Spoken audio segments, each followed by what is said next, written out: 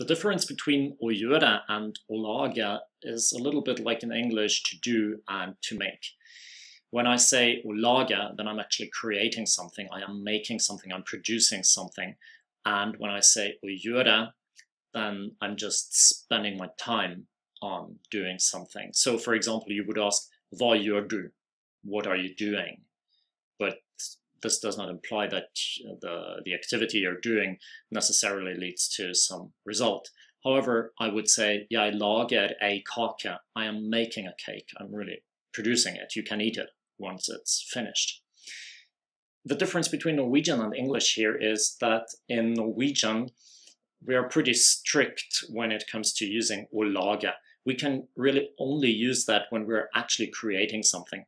For example, in English, you would say, I can make an exception. You're not really making something, are you? You're not really creating something, but we're saying that.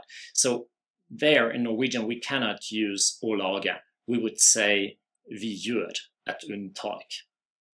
So from the grammar perspective, å lage is pretty easy because it's very regular. It's even regular in two different ways. You can choose the preteritum form. It can either be lagde or laget, whichever you prefer, both are correct. Gjøre, on the contrary, is very irregular. Even in the present tense, the forms are å gjøre, jeg gjør, jeg gjorde, jeg har gjort. But since it's a verb that is very common, I suggest that you learn the forms by heart because you're always going to use them.